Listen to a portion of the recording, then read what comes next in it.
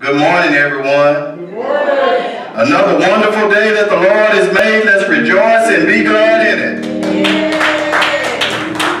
Man, something about us doesn't sound like we have the proper excitement about another wonderful day that the Lord has made. We weren't guaranteed to be here today, so we need to understand that God has been so merciful and so loving to each and every one of us that we ought to be able to worship Him and praise His holy name.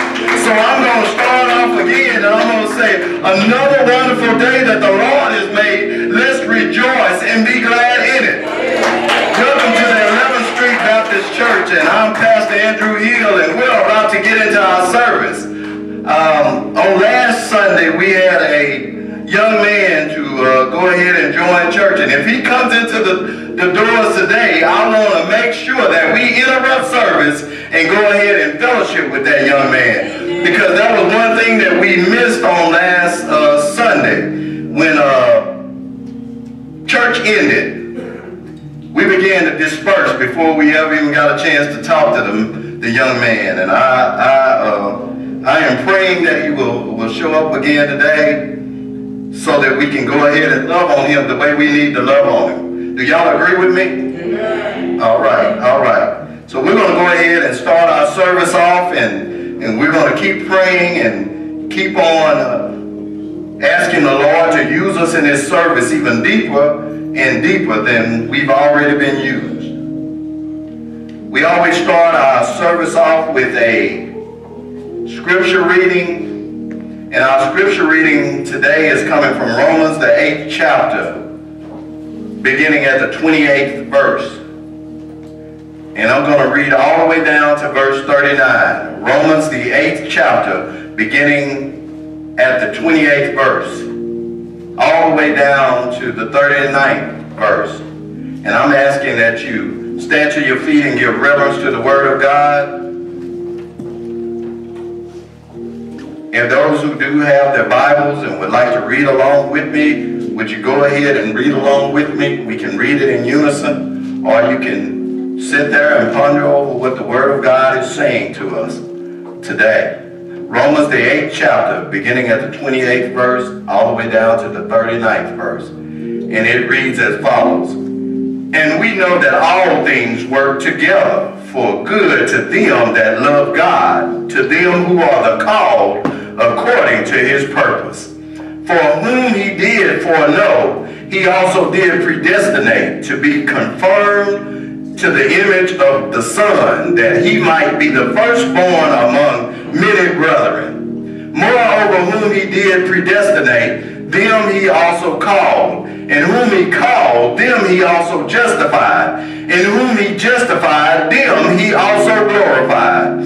What shall we then say to these things? If God be for us, who can be against us? He that spared not His own Son, but delivered Him up for us all, how shall He not with Him also freely give us all things? Who shall lay anything to the charge of God's elect? It is God that justified. Who is he that condemneth? It is Christ that died, yea, rather, that is risen again, who is even at the right hand of God, who also maketh intercession for us. Who shall separate us from the love of Christ? Shall tribulation, or distress, or persecution, or famine, or nakedness, or peril, or sword? As it is written, for thy sake we are killed all the day long. We are accounted as sheep for the slaughter. Nay, in all these things we are more than conquerors through Him that loved us. For I am persuaded that neither death, nor life, nor angels, nor principalities, nor powers, nor things present, nor things to come, nor height, nor depth, nor any other creature shall be able to separate us from the love of God, which is in Christ Jesus our Lord. You may be seated in the presence of the Lord. May God have supernatural blessing to the reading and hearing of His eternal word. We've got to understand that we need to take that word and let it marinate in our lives. We need to be able to use the word of God to go ahead and conquer all the demons that are coming against us. Do you know that we have to be more than conquerors? We can't just be conquerors.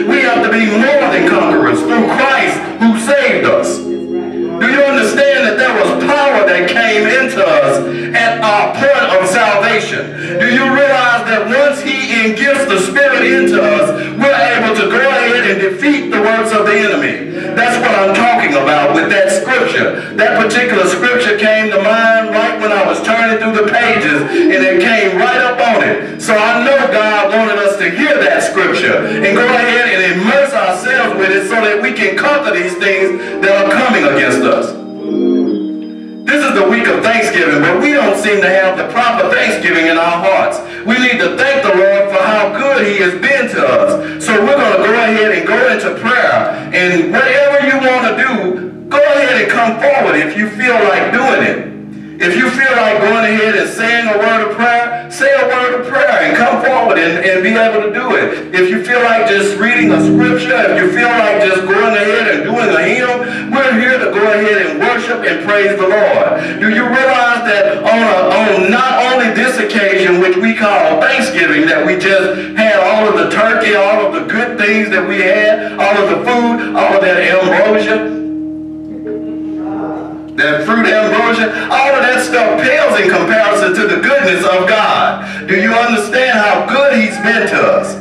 We ought to be able to just go ahead and yell and shout on every mountain and every valley that we're in. We ought to be able to shout, and we ought to be able to be spotted by someone shouting, and they ought to be able to begin to shout too as well, because they see a fire inside of us, and because we have that fire inside of us, they can have that same fire inside of them too. So I'm going to go ahead and open us up in prayer, and you can pray along with me. You can do whatever it is that the Lord puts on your heart to do at this particular point in time. So let's go ahead and just bow our heads. Oh, Heavenly Father, thank you for another wonderful opportunity for us to come into your home, Lord. We know that this place that we call a church is not really the church. The church is inside of each and every one of us, Lord. And we thank you for giving us the church inside of us, Lord. Because with the church comes a special relationship that one another, each and every one of us share among each other. Lord, we thank you for giving us the opportunity to love better. We thank you for giving us the opportunity to live better. We thank you for giving us the opportunity to be strengthened in your power and in your might, Lord. We know that there is nothing that we can do in and of ourselves, Lord. So we thank you, Lord, for giving us all of the power, Lord. We realize that none of the glory even belongs to any of us, Lord. But you allowed us to be glorified, Lord, because you did predestinate that we would be here today, Lord. You predestinated that we would be in your service, Lord. We want to be used better in your service, Lord. We want to be used more powerfully in your service. Lord, we want to do your will, Lord, and we know that we can't do all of the things that you're requiring of us to do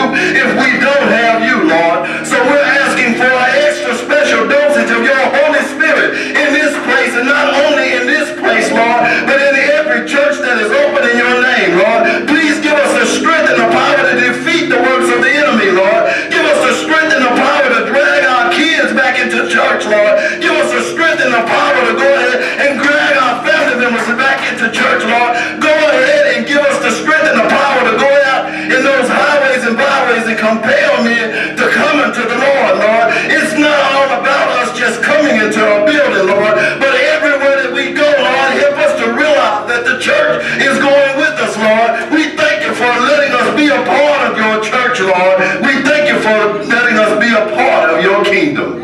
Oh, we desire you more in our lives, Lord, and we thank you for never turning your back on us, Lord. Every time we've ever needed you in our lives, you come through, Lord. So we just say thank you for how you come through in our lives, Lord. We thank you for the healings that you put down in our lives. Lord, we thank you for increasing our knowledge each and every day, Lord. We thank you for giving us your spirit to go ahead and dwell inside of us, Lord. We thank you for empowering us to go out and defeat the works of the enemy. We thank you for every time you fed the homeless, the hungry, Lord. We thank you for every time that you've given shelter to the homeless, Lord.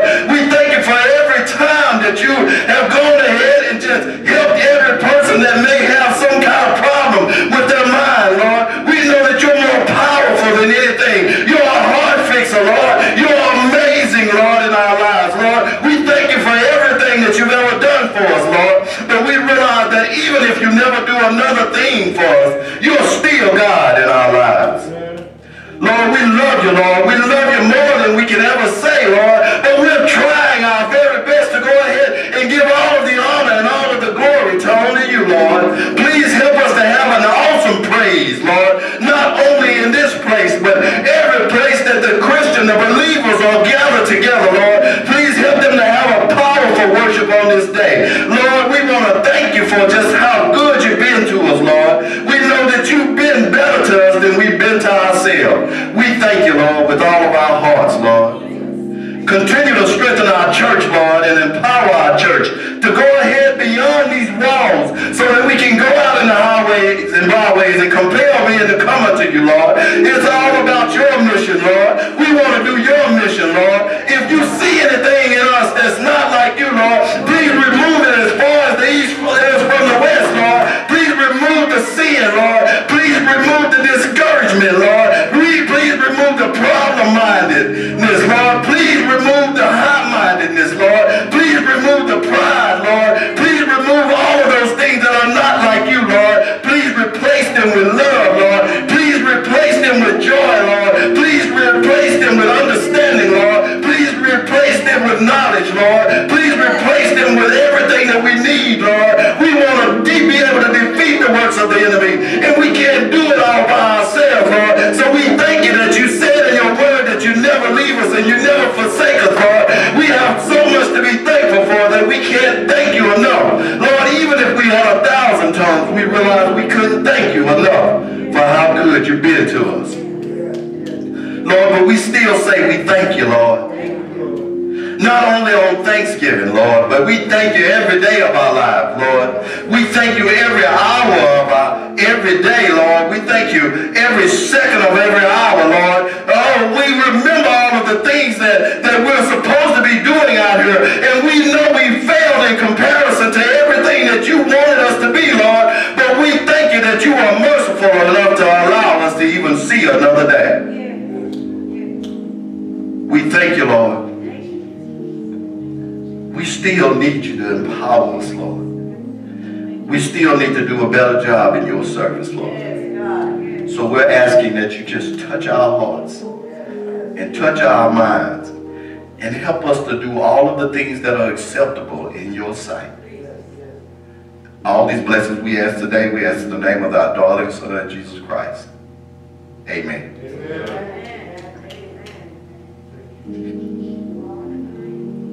It's praying time. If anybody would like to pray or do whatever, you know, let's don't only say it's praying time, let's say it's praising time, because it's time for us to praise him. I mean, if anything, you can at least praise him for the wonderful things that he's done, you know. But it really should be even more than just our praise that goes forth in these types of sessions. It should be our worship that goes forward. Yes. Yes. And do you realize why worship is so much more powerful than anything?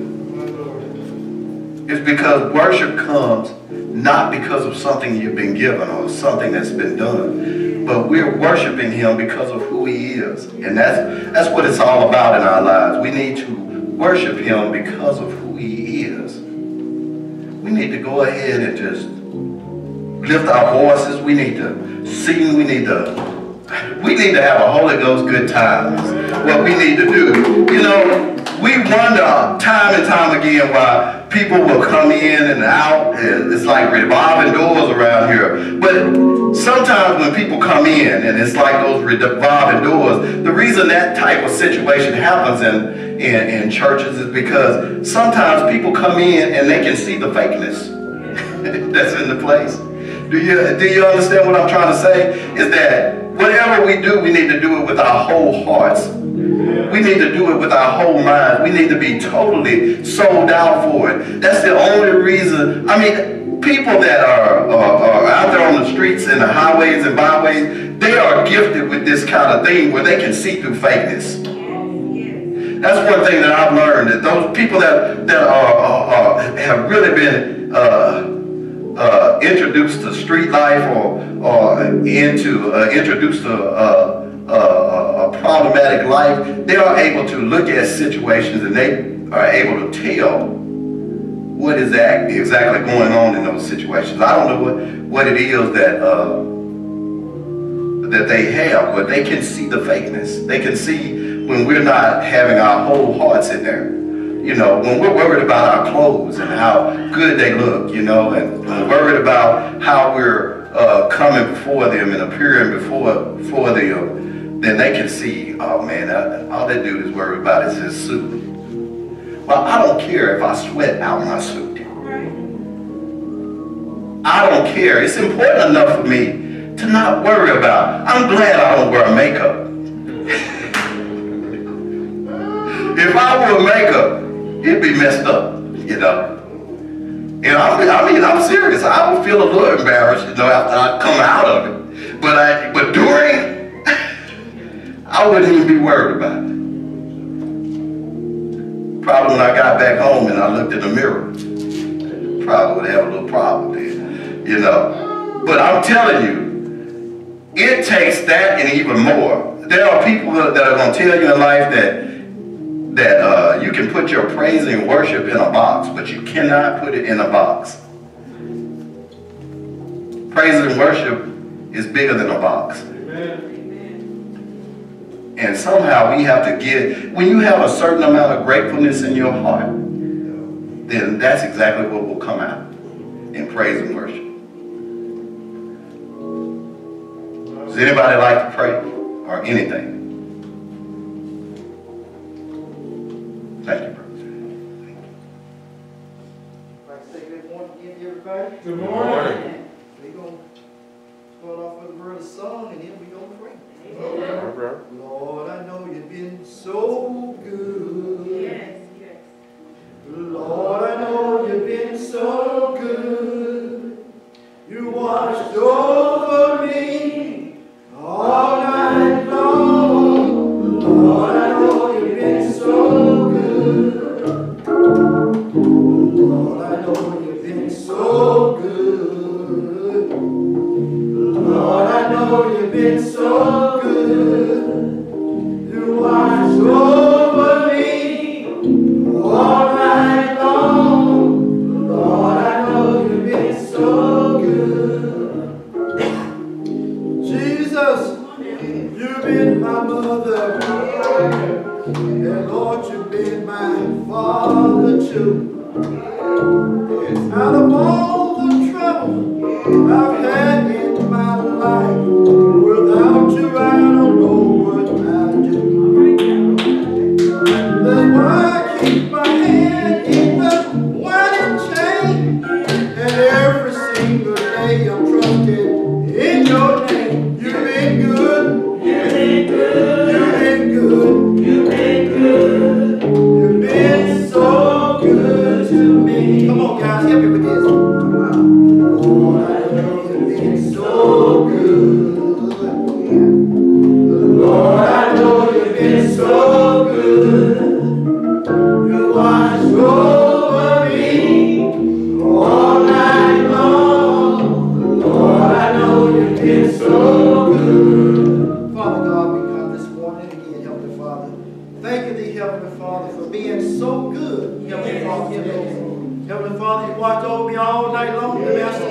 You woke me up this morning, dear Father, to a day that was not promised to me, Heavenly Father. And I just want to say thank you right now, dear Master. Heavenly Father, found my way down to the house of prayer one more time, dear Master. Heavenly Father, praise has been lifted up to you, dear Master. Heavenly Father, just want to thank you, Heavenly Father, for being God this morning, Heavenly Father. Heavenly Father, we ask you to bless each and every one that's gathered here this morning, dear Master. Heavenly Father, we ask you to touch them in that special way, dear Father. The way that you know how to touch us, Heavenly Father. We ask you to bless our pastor this morning, dear Master. We ask you to help me, Heavenly Father, to bring a word, send a word, Heavenly Father. He may deliver to us, Heavenly Father. A word from on high, Heavenly Father, that may touch our spirit, that may touch our souls, Heavenly Father.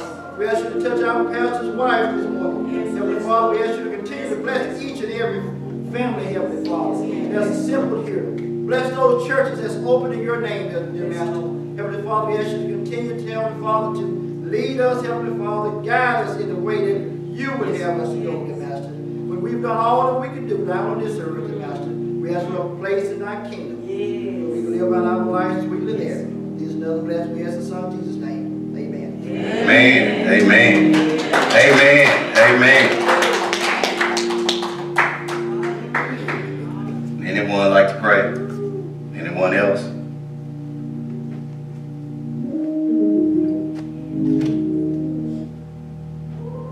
If there's no one else, then you're now in the hands of the choir.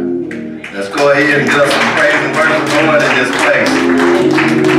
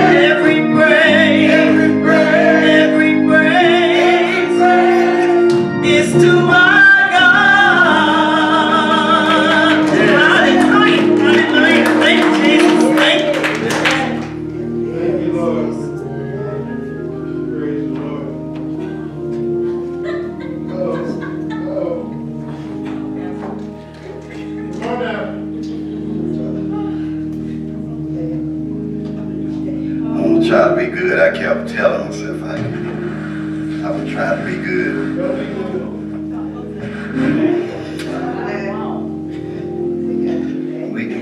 We got one of my friends that came into church, and he know better. He know better than to do me like that. He come into church, and I was just wondering if he would sing a song of his choice. Come on, man.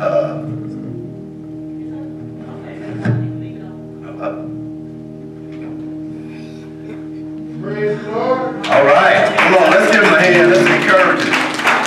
This is my buddy Zach.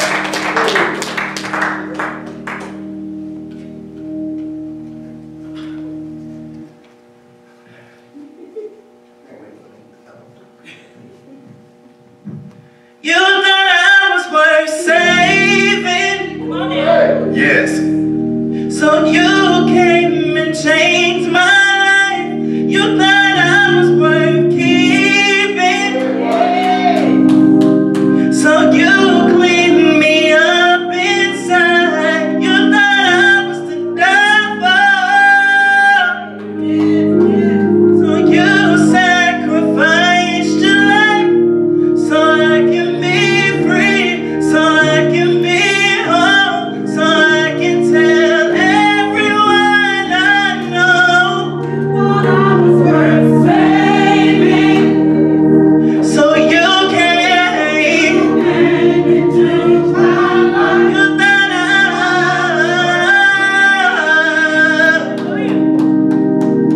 so you cleaned me up inside. You thought I was to die for.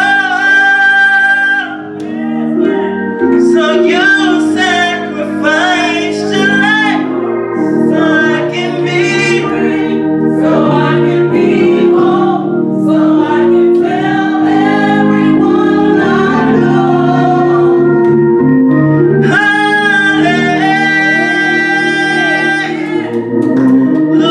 Hallelujah.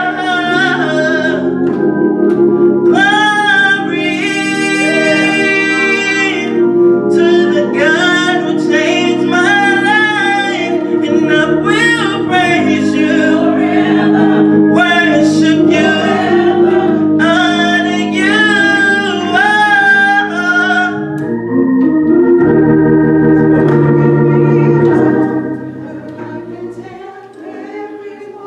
It's all right. Just sing it now. Thank you, Jesus. Amen. Hallelujah. It's all right. Thank you, Lord. It's all right. Yes. Praise the Lord.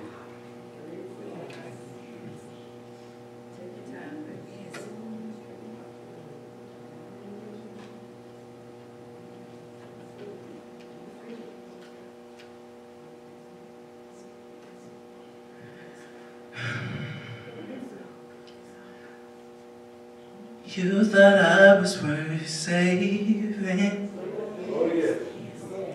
so you came and changed my life. You thought I was worth keeping, so you cleaned me up inside. You thought I was to die for, so you sacrificed your life so I can be free, so I can be whole, so I can tell everyone I know.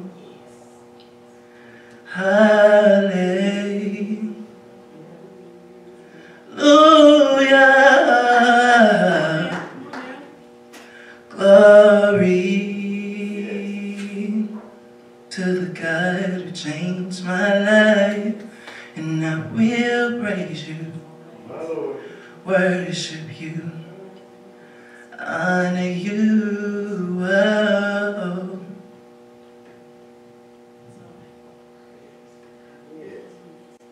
Praise the Lord.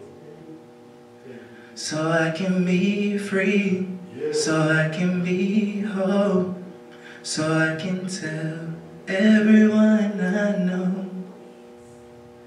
It's already getting better, it's already getting getting easier.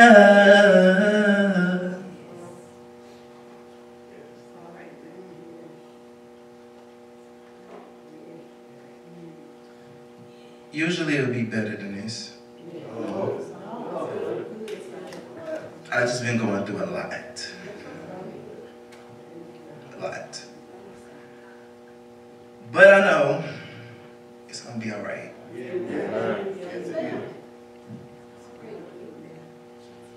My Lord Jesus. He did it for me. He did it for me. He did it for me. God did it. He did it. Yes, God did it for me. He did it for me.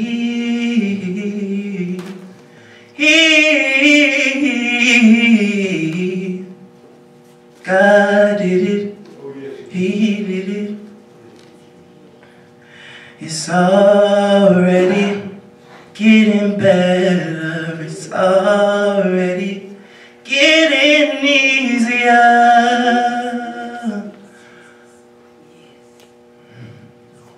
Working on my behalf. He did it for me. He did it for me. Oh, he did it for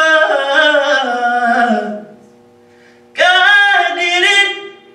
He did it. Yes, God did it for me. Yeah. He did it for me. Yeah.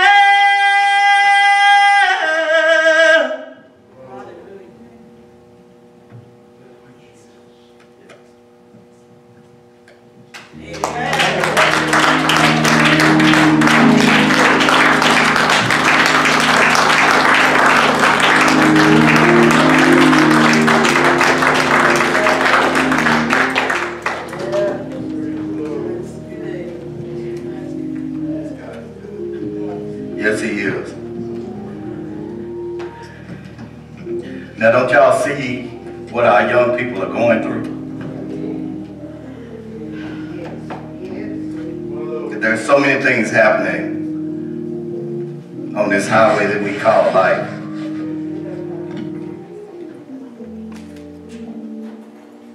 And we've got to have it right so that we can help them, you know. But if we don't have it right,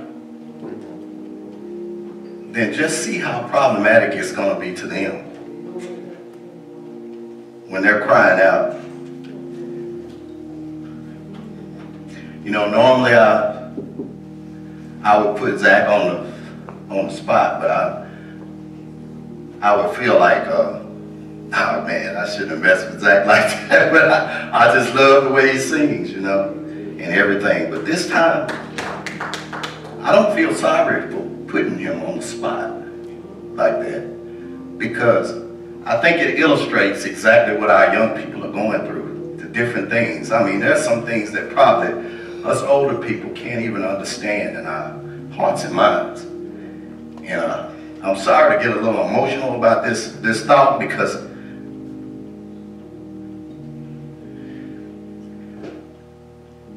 my heart goes out to not only our young people, but us older folks too. And the things that we're struggling with. I mean, we have generation of all kinds of madness that has come our way. We've seen people misuse us. We've seen people treat us badly. But nothing even compares to the hurt that we get when we come inside the doors of the church these days. Because we're the people that should have it right. We should already have it together. But when people come into the doors of the church, we have so much division and backstabbing, and so much people only feel like helping others when they feel like helping others. You know, they don't always carry around that feeling of love. I I've seen it over and over again in the churches when I grew up. And I always said that I wouldn't be like that.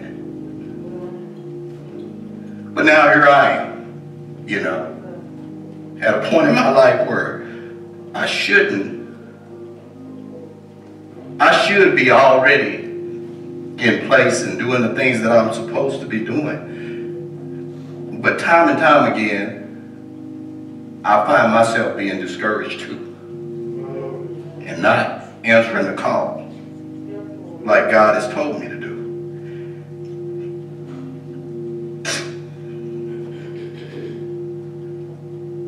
This was supposed to be a day of Thanksgiving, and it still is. I mean, not because it's this close to that holiday that we call Thanksgiving, but because we ought to have thankfulness in our heart for every day that we're given.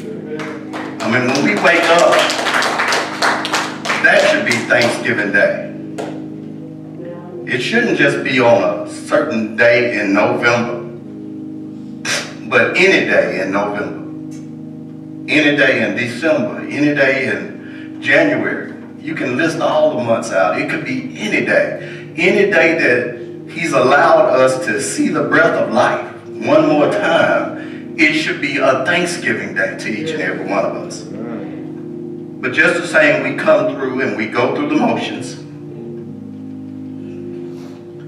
Just like we've started off today, we're just going through the motions because we think that this is what we're supposed to be doing, but it's not.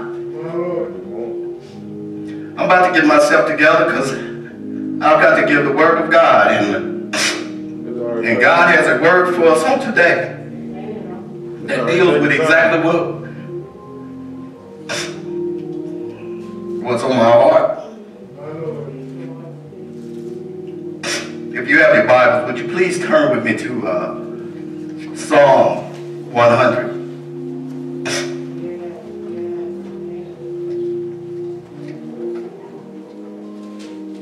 Psalm 100.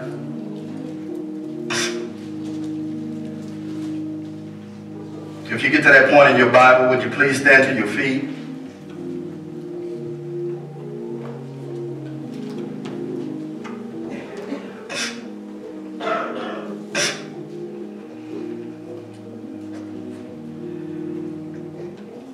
Psalm 100.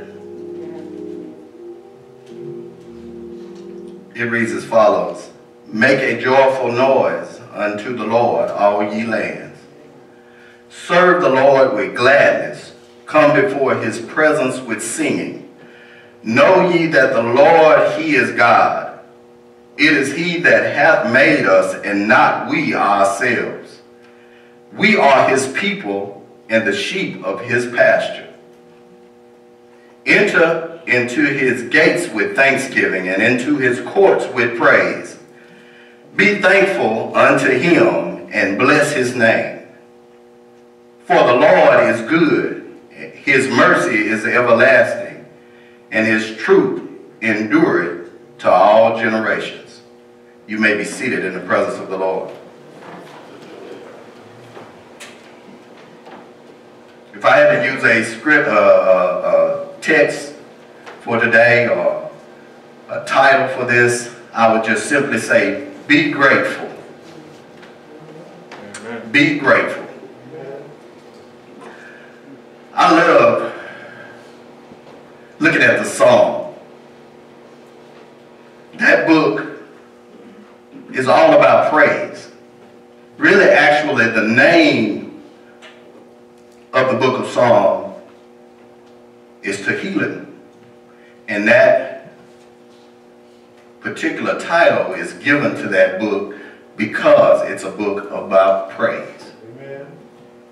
When we think about praising God, we think about just how good He has been to us, and that compels us to go ahead and respond and reciprocate to Him how thankful we are that He has been so good to us. But not only because He has been so good to us should we be thankful to Him, but we should already be thankful to Him for just who He is. Amen. This book of Psalm And not only this book, but this book particularly is prescribed to David being the writer of this particular psalm. It's a small psalm, but most of us may not realize exactly what that psalm is saying, even though it's in the most simplistic of terms when it begins to talk about praise. Actually, the word praise that is used in this particular psalm is really another word for thanksgiving. Did y'all know that?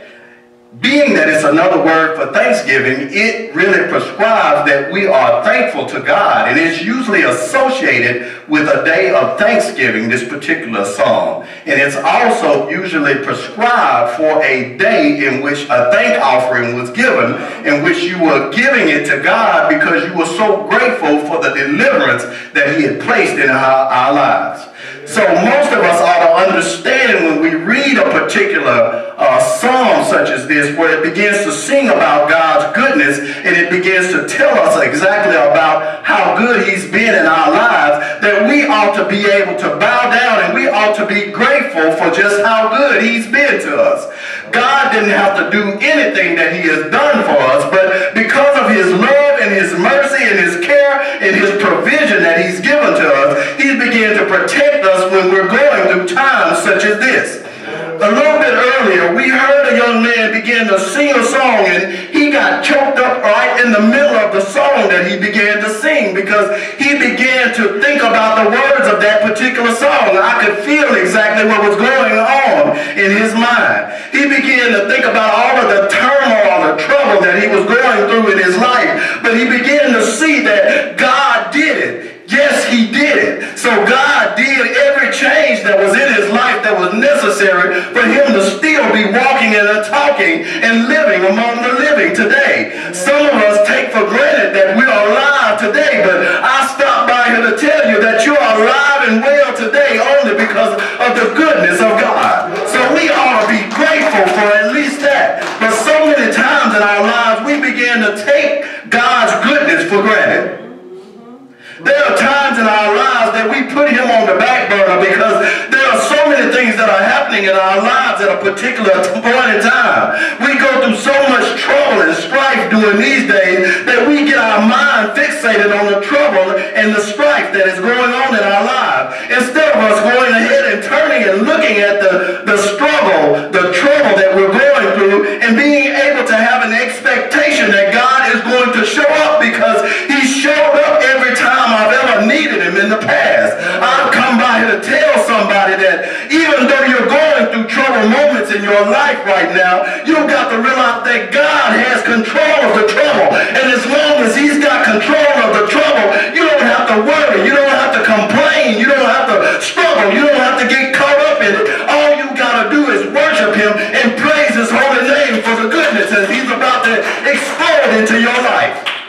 There are so many people that begin to look at this particular scripture and not realize that David wrote it. But when you understand that David wrote it, you still begin to have trouble with the thought that David could have wrote something so beautiful talking about the Lord. You know, this was a prophetic word that David was actually giving at this particular moment in time. It was not only a prophetic word, but it was also a word that kind of helped him through his past that he had gone through. You see, David's life wasn't always a good life. He had some trouble along the way. If you open up your Bibles and you go into 1 Samuel and 2 Samuel, you begin to hear about all of the troubles that David had to go through. There were times when David had to go ahead and be criticized or be looked over in life. Have you ever been looked over in life? Do you understand what that feels like? David was looked over. You remember when the man of God came to David and he began to talk to David. He began to talk to Jesse, which was David's father, and he began to ask him about his sons.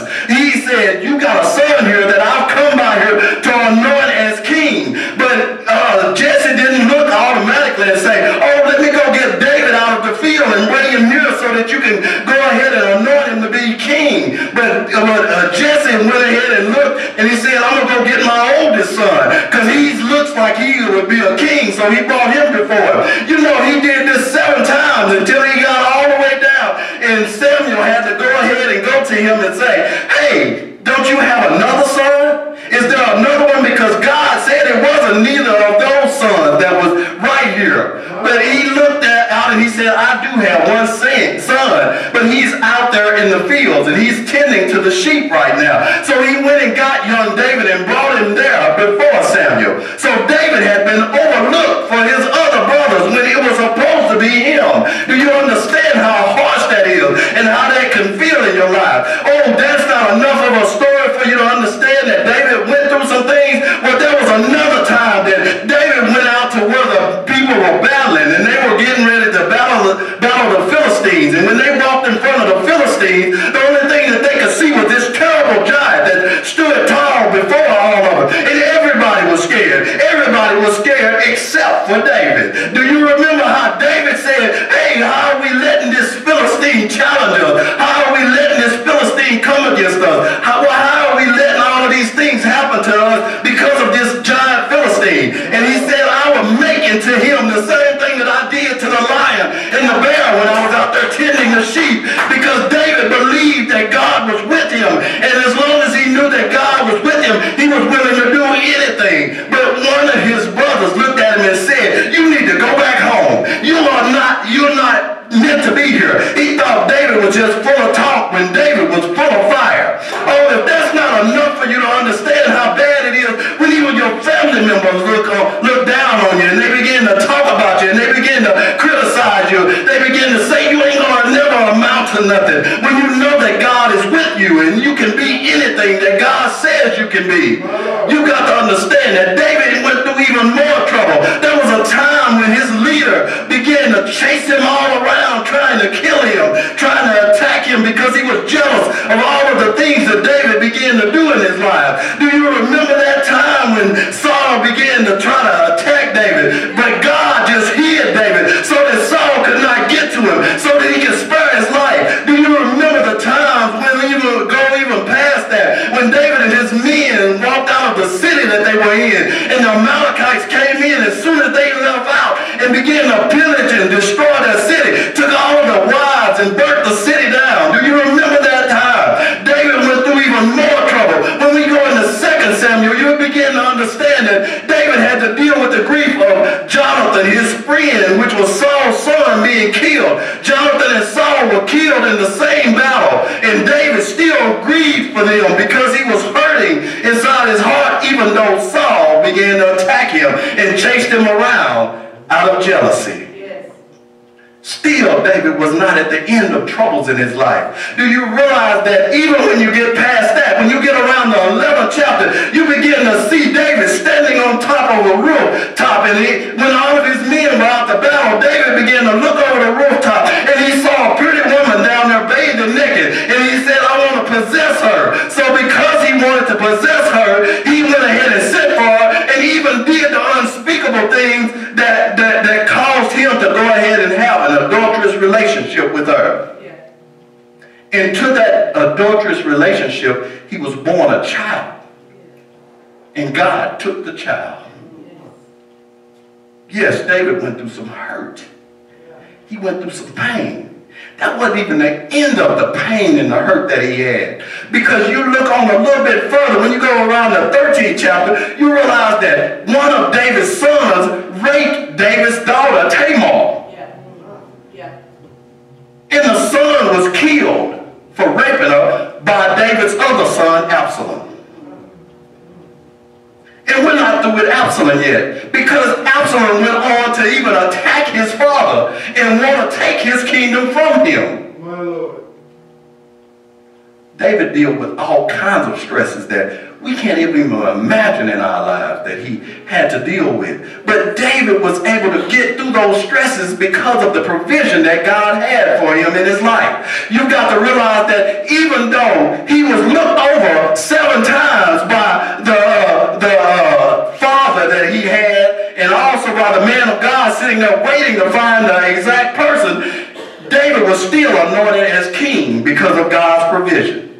You got to realize that even though all of his family had been stolen by the Amalekites, he went ahead and consulted of the Lord. And when he consulted of the Lord, you know exactly what happened? He received all. He recovered everything that had been stolen from him by the enemy. There's somebody that I'm speaking to right now. You got to understand that everything that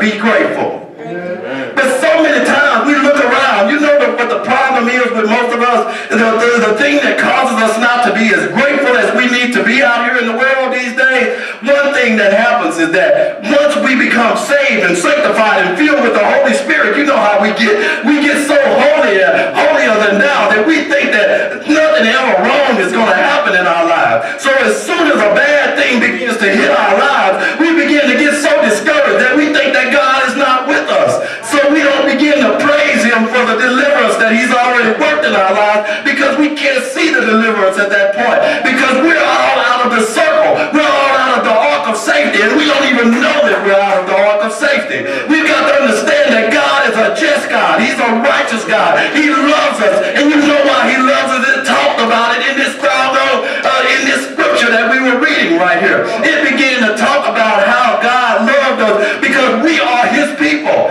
Did you realize that your chest ought to be all puffed out just at the thought that you are God's people? Yes. My Lord. But nevertheless, most of us will sit there and we'll go through that stress and that strife that we have turn at us day in and day out. You know, some of y'all are looking at me like, oh man, we're not going through no problems, but man, just look around. Man, we see evidence of all of the problems and the struggles that we're going through each and every day. Oh man, we got more people dying than ever before. I mean, sometimes, man, I don't have enough black suits to even wear to the number of funerals that are happening around us nowadays.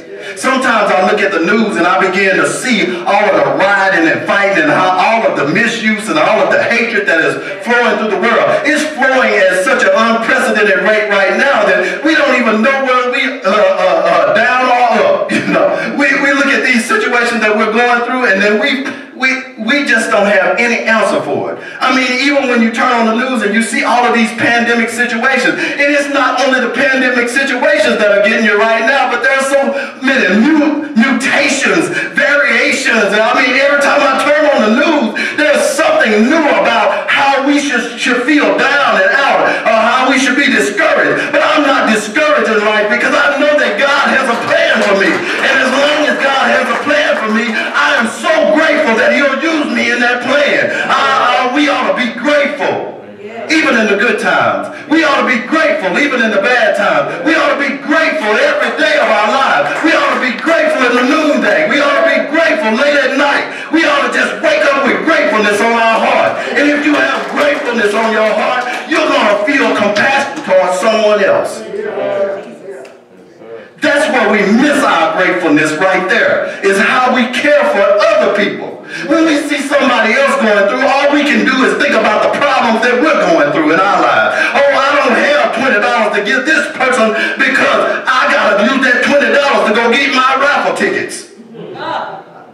Oh, I'm talking to myself or something, you know, because I didn't mean to go there.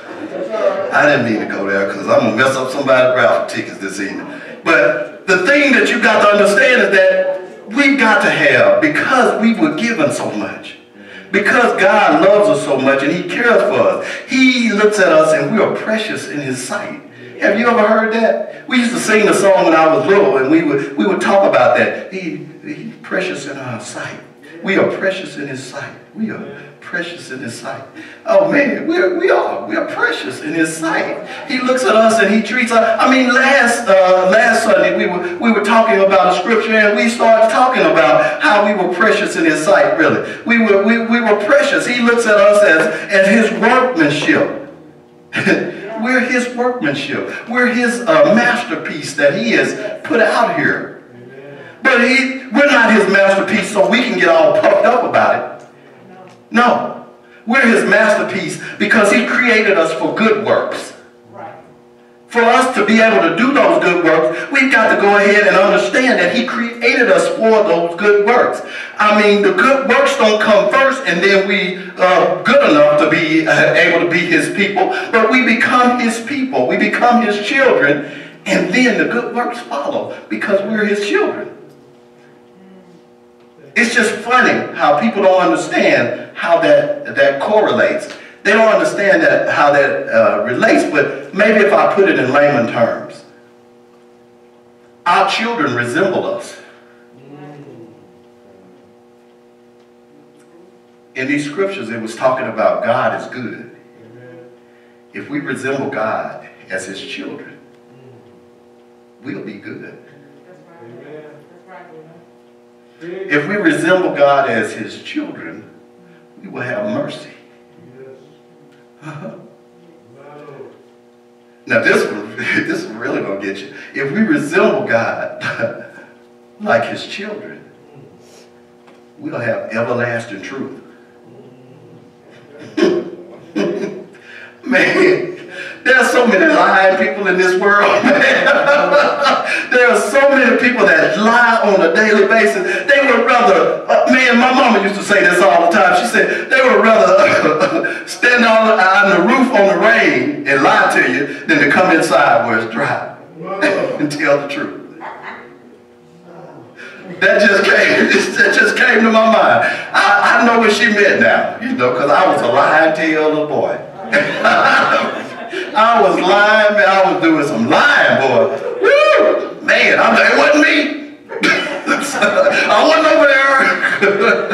I was right here all day. You know, shoot. No, I ain't gonna step on the sidewalk. You know, man, I gave it to him. And you know, because I gave it to him, God gave it right back to me. I got kids just like I was.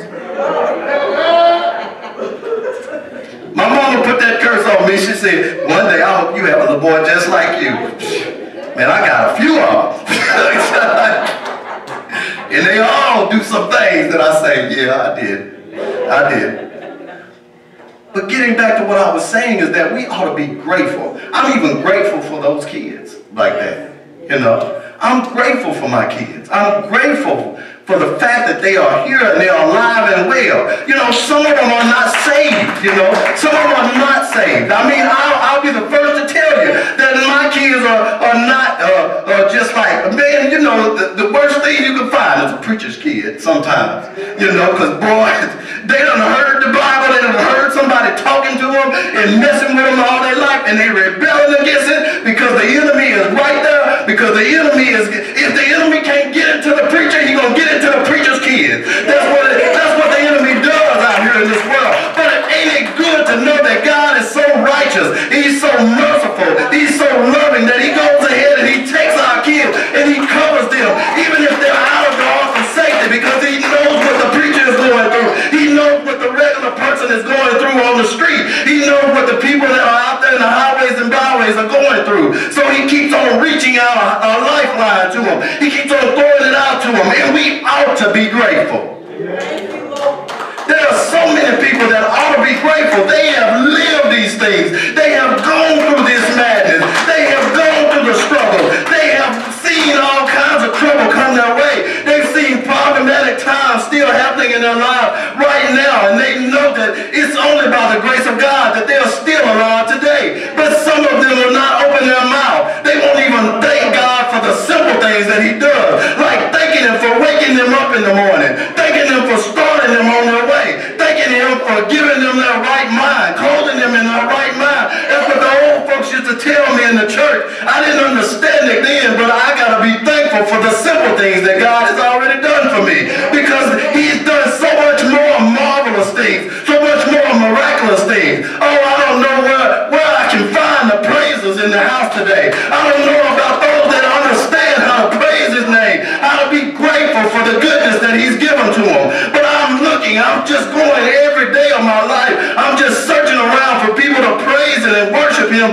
the same way I want to praise and worship him. I stopped worrying about these nice suits. Brother Eric bought this suit for me. He brought it down from California. I know you don't want me to put him on the spot like that, but I'm going to sweat out your suit that you gave me because I love the Lord. He heard my cry and he did it every groan. Oh man, I wish I could sing if I had a voice to sing. My God, I tell you to get on there and tickle those ivories, because there are so many songs in my heart because of God's goodness, how grateful I am to him. Oh Lord, if you want me to pull a song, oh man, remember this song right here. Remember this one right here, Michael. Oh man, you gotta go with me, man, on this one, man. It said, I've been through a lot. I had to press my way through, but I'm Jesus all the way. That's how grateful I am. Oh, I'm so grateful that is. Remember this one. Praise is what I do. Even when I'm going through, I lift my hand and praise. Praise is who I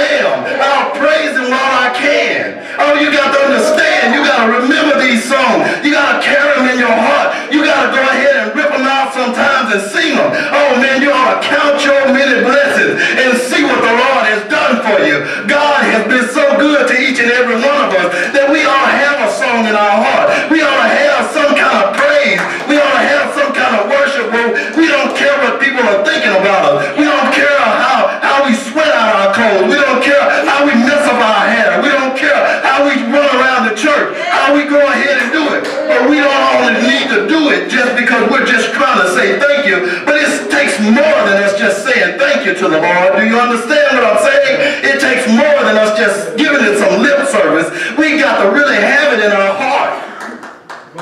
Thank you, Lord.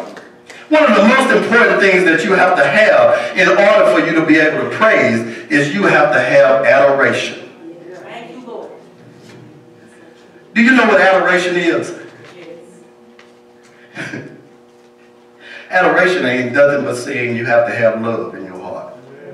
If you have love in your heart for God,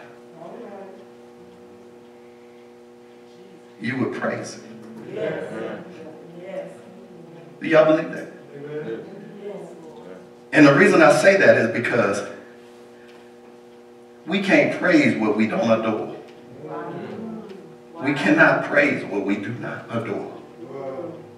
If we adore the Lord, like we say we do, oh, I'm not talking about the stuff that you do because I got the camera running right now. I'm not talking about the stuff that you do because you're wearing your favorite hat, your favorite church hat, and you don't want people to see your church hat. I'm talking about the thing that you do even when you're by yourself. When you get in your prayer closet and you begin to pray to the Lord, you begin to ask him for things, and you begin to also tell him how great he is. Oh, how merciful he is. How loving he is. You begin to go ahead and just tell him from the depths of your heart because you believe it and you understand that I have an expectation that he's going to show up in my life today because he showed up every day. He showed up on a Monday in my life. He showed up on a Tuesday in my life. I looked at him on a Wednesday in my life. I looked at him on a Thursday in my life. I'm rounding around to Friday in my life. And then when I get to Saturday, I've already had 5 days before me that I've already praised the Lord. So I get to Sunday. It's no impossible thing for me to go ahead and praise him like I should. I ought to be able to dance until my heel come off my shoe. I ought to be able to sing until I don't have a voice anymore. I ought to be able to preach until I don't have a voice anymore. I ought to be able to tell somebody on the highways and byways. If I love him, I'll go ahead and tell someone. If I love him, I'll go ahead and encourage someone. If I love him, I'll go ahead and love somebody else. I'll love him. Oh man, am I the only person that thinks it's a strange thing for a man to love a man? I love a man and his name is Jesus. That's the man I love. That's the man I love. Now ain't nothing perverted about that. Ain't nothing perverted about the love that I have for my Lord. That's right. That's right. The Bible tells us that he first loved us. Yes. When we understand that, how can we not reciprocate that same love? Praise and worship, our thanksgiving to the Lord, not only comes from us just saying thank you, but it comes on how we perform the service.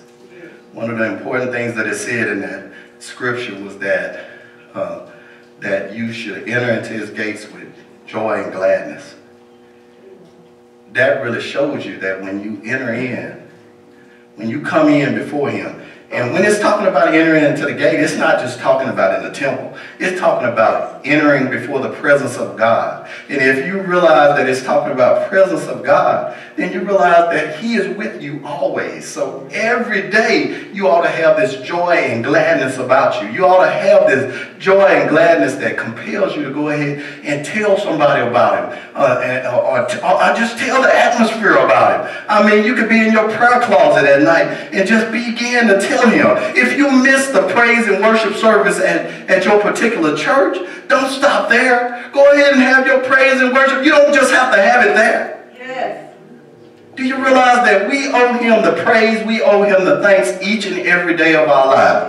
And once you get that into your, let me use another one of my mamas.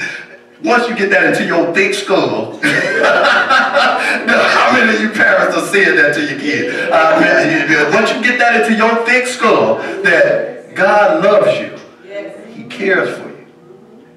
He never stopped caring for you. No matter what the enemy is telling you today, Zach, no matter what the enemy is telling you today, God loves you. He loves you for being you. You being you. God will fix the rest. God will fix it. I really want you to understand that. God will fix it. Whatever it is. You know. You don't have to tell me about it. You don't have to tell your folks about it. Tell God. You got to let him know, though. You got to let him know that you want the help. You got to let him know.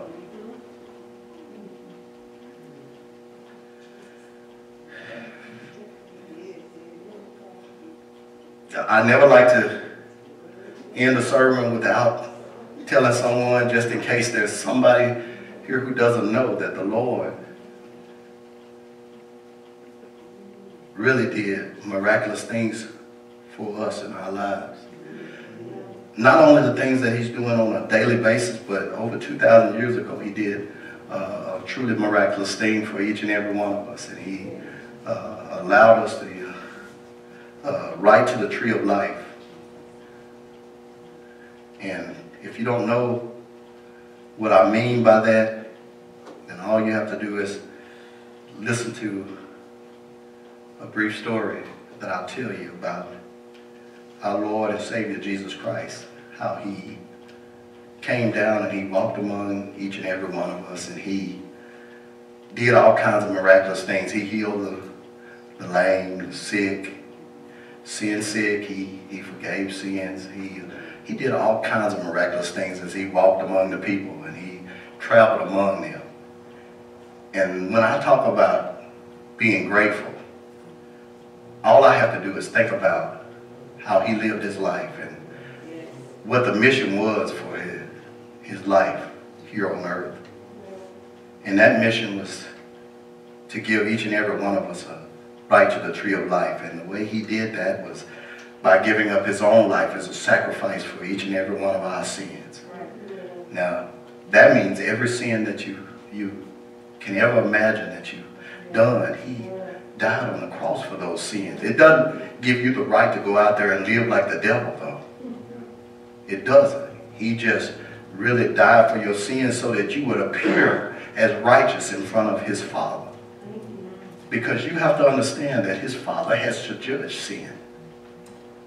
So he became the covering for us to help us appear by giving his blood. Now, people ask me all the time, man, how in the world can you take red blood and that wash you white as snow? I don't know. I don't know, but I know that it was his blood that purified us. It was his blood that served as a remission of our sins. Every sin that we've ever done. When he took his death on that cross, he not only took his death on the cross, but he struggled all the way down through there just for you and me.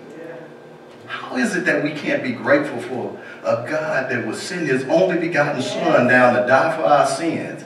He died excruciating death. I'm talking about nails in the hands, a nail through both of his feet as he stood. It said it in this in one scripture I was reading in our Sunday school lesson. It said he was hanging from a tree. Well, basically he was. Because what do you think they fashioned the cross out of? It was wood. It's part of a tree. And he hung there. And he bled and he died. And when he bled and died, he never said a mumbling word. He took it. He took all the criticism, even seeing his own people turn their backs on him. He took it all. We ought to be grateful. But we ought to be even more grateful that that's not how the story ended. When he gave up his life on that cross, that was just the beginning. Because when he gave his life up on that cross, he went ahead and he took his life up again because he had the power to do so. After 3 days and 3 nights after his body had been hidden in a borrowed tomb, he rose again with all power in his hands. We ought to still be grateful that he's at the right hand of the Father even today, interceding on our behalf. I tell that story because I don't ever want there to be someone sitting in my midst that didn't hear that story. Because that's the gospel, that's the good news. The good news is that he rose again after all of that, and he took dominion over death, and he took dominion over our sins. And for that reason, we can appear before God as righteous. That's a beautiful thing. I'm going to urge you once again to just be grateful. When you go through your normal things in life, and you go through whatever you're going through right now. I don't know each individual struggles, but I do know that God is bigger than any struggles that we could ever go through. And as long as we have God on our side, and as long as we trust and believe that he will go ahead and heal our sin sickness and heal any problem or issue that we have in our lives, then we know that we have the answer to all of our desires and all of our issues. God is the answer. Jesus is the answer for the world today. Above him there's no other, because Jesus is the way. I'm going to leave you with this song. You remember the song, Be Grateful? Man, I wish somebody here could sing that. You know, because that song says it all in a nutshell. Be grateful. That song, Be Grateful. I remember that song. I know one of y'all got a voice there. Boy, if I could just hear that, be grateful.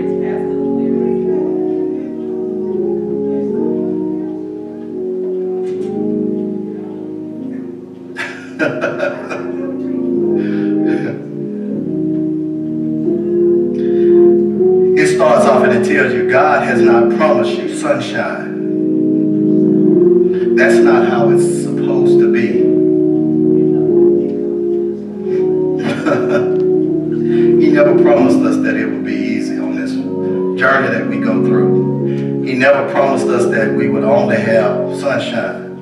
But it says a little rain mixed with all God's sunshine, a little pain, helps us to appreciate the good times.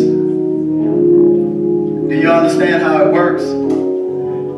That God can't afford to show us only good, because we would get so puffed up in our own minds and we would begin to think that we have the answers to everything, and there won't be any reason for us to go out and do good things. There won't be any appreciation that we would have inside of ourselves. We've got to understand that we are called to be grateful. Be grateful because God loves us. Be grateful because God cares. Be grateful because God has the answer to our problems. Be grateful because he saw it fit for each and every one of us to see another day. Some of them didn't make it with us, but we're grateful that we're still alive and well to tell the story of how we got on.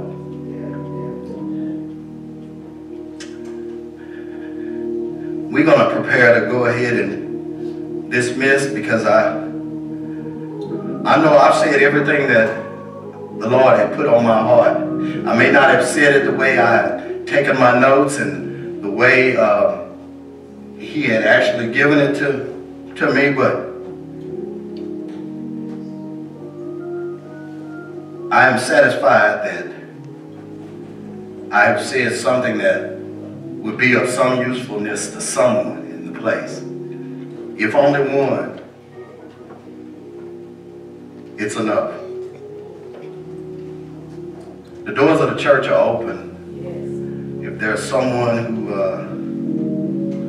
hadn't had the opportunity to get to know the Lord, and this is your day that you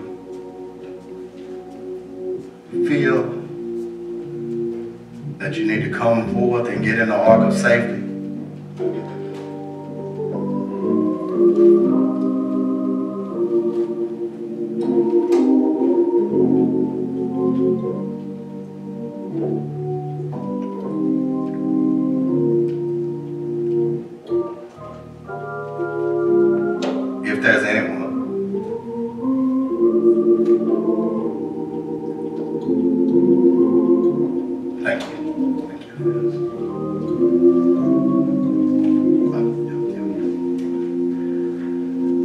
right, before we go ahead and dismiss, there have been some people that had questions about like when we do the offering and things like that. And this time, we're going to go ahead and come around and take up the offering to make sure that we don't miss anyone and give them the opportunity to give. If I can have two deacons to come up forward and stand in the center. And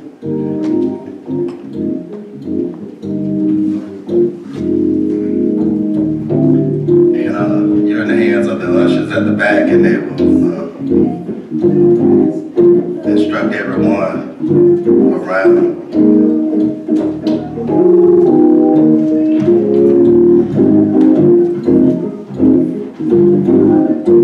Would everyone please stand and face the wall while that's on the word?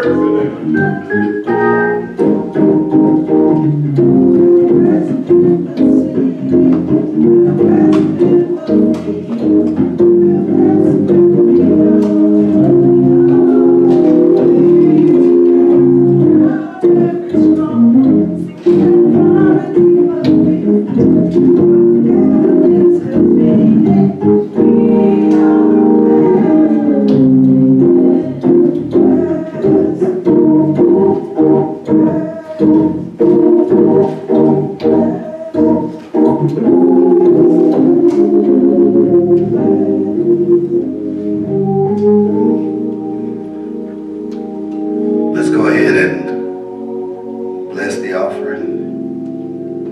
As a matter of fact, let's go ahead and stand to our feet and get prepared to dismiss as we bless the offering. Let's bow our heads. Oh, Heavenly Father, thank you for this offering that you have allowed us to take up. Thank you for blessing each and every one of us, whether we gave or not, Lord. We ask that you bless those who gave, bless those who only had the desire to give but didn't have it to give, but also bless those who didn't even have the desire to give. Lord, we ask that you work with them and teach them that it is more blessed to give than it is to receive. We thank you for this service, Lord, that you have blessed us with, Lord. We ask that we be full of joy and gladness as we go out into the highways and byways and compel men to come unto you, Lord. We need you to use us, Lord, and use us completely, Lord. Help us to be the vessels that you desire for each and every one of us to be, Lord. Continue to guide us and use us on this journey, Lord. Please help every person that's under the sound of my voice that may be struggling with some kind of infirmity or struggling with some type of situation that's going on in their lives that they need your deliverance, they need your help from. Lord, please be that help for them just as you always have been, Lord. Continue to guide them and use them, Lord. And please continue to use each and every one of us and empower us to go out in those highways and byways and compel men to come unto you. We want to be used in your mission, and we thank you for using us already in our lives, Lord. Bless our young people. Encourage them, Lord. Strengthen them up, Lord. And help us to be the right examples to them, Lord, so that they will know the right ways to go, the right things to say, the right things to do, Lord, so that they'll be encouraged, Lord, because they can look to the hills from where their help coming from, Lord. We know that that help coming from you, Lord. It's not the hills that the help comes from. It comes from only you, Lord, and we understand that, Lord. So we're asking you to just take our thanks, Lord. Take all of the glory for everything that you have done, Lord, because all of that glory and all of the honor belongs to only you. Thank you for everything that you've done in our lives, and continue to bless us and watch over each and every one of us is my prayer. And now may the grace of God and the sweet communion of the Holy Spirit rest, rule, and abide with each and every one of us until we meet again. Let us all say, Amen.